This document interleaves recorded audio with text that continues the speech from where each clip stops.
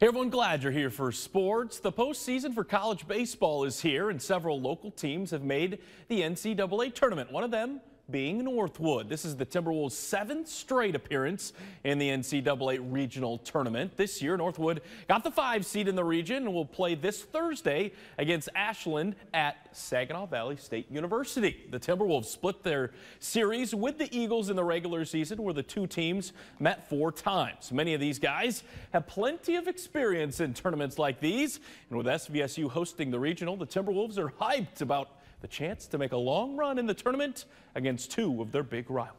This is what we wanted as a team. We wanted to face these 2 teams and knock them out and be able to compete with these guys. I mean, with it being in Saginaw, I mean, a lot of family, a lot of friends will be here and be able to come to the games. Traveling is not going to be an issue, so I mean, we're just looking forward to it. I think the guys are just pumped to be here at home in a familiar environment. It helps us relax and really just get prepared for a 25-minute drive down the road to play ball. But really just focus on ourselves and do what we do really well. And I think, stick to our approach, stick to our game plan, and hopefully we'll see things turn out positively for us.